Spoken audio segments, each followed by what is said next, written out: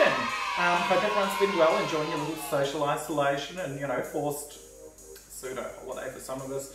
I know a lot of entertainers out there are doing it pretty tough. But today let's take your mind off it a little bit and let's learn something that we can all do together when social distancing does end and we can welcome people into our homes again. So today we're going to decorate a cake. Wow! Pretty simple, I know. All we've got here are two 10-inch sponge cakes that have been slapped on top of each other. Snap out of it! Very simple. They're on a little turntable. Nice and simple, makes it super easy for decorating. But you all know, first things first, whenever you're in my kitchen, first thing we must do is pour wine. We do need some wine. I do drink red wine. Oh, just a tipple. But I also drink white wine. So we do need to have a little bit of wine with us. Cheers, girls. Delicious, lovely. Alright, so I'll introduce you to some of the other things that we're going to be using today. Today we're going to be using the 18-inch Cake Craft disposable piping bags. You can buy these online, they're wholesale. It's about $7 I think for a pack of 20. I'm using them. We're going to be using the Cake Craft paddle tool, which has got a nice little ring grip on there. So when we're doing the sides, we're going to get a nice smooth edge on them, and it's going to make a nice smooth top on it. Very easy, very effortless. We're also going to be using the ultimate lazy person's icing. This is the Cake Craft buttercream icing. Some of the icing we have used these little icing gels here. This is the Colour Mill Hot Pink gel, and we have used also the yellow one. We did try and make a purple icing for you all, but we learned that when using gel colours, you really ought not to mix them because this is some version of purple that we ought not be talking about. Now, before we do go ahead and start doing this, just gonna quickly wash my hands, take my jewellery off and wash my hands. 20 seconds, kids.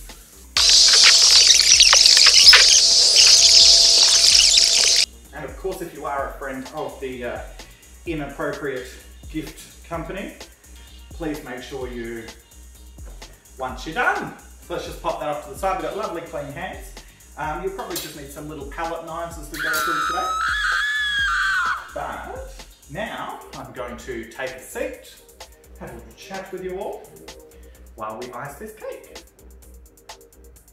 So I've got here about 1.5 kilos of white buttercream icing with a round nozzle. This one does have the round nozzle.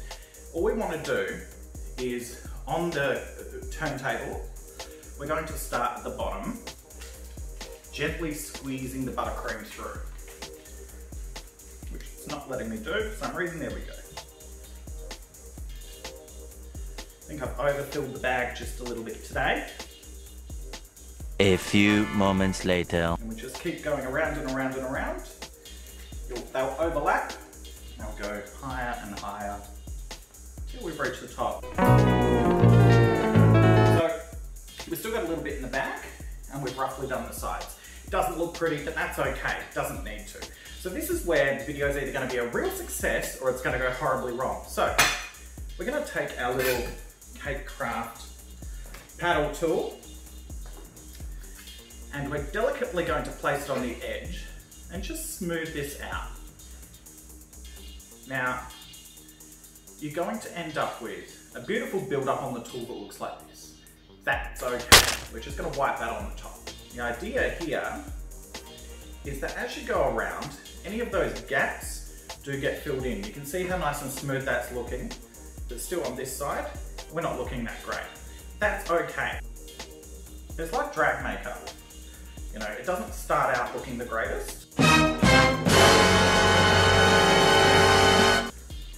But then by the end of it, you're like, damn. So, now what we want to do is come back to the bag and just squeeze all that buttercream back down to where we need it to be. So what we're going to do is roll around the top. Now the beauty of homemade cakes is they don't need to be perfect. You're not trying to make something absolutely perfect, okay? I'm pretty happy with that. You happy with that? I think it looks pretty good. Nice and simple. Now, we did say that it was going to be a nice, simple icing, just so it looks pretty when your guests are finally able to come over. So we've got some pink icing and just a little star sort of rosette tip on the piping bag. Just the tips? Again, we're using the 18-inch Cake Craft piping bags. All we're going to do, pop a little rosette on, just by giving it a gentle squeeze and a swirl.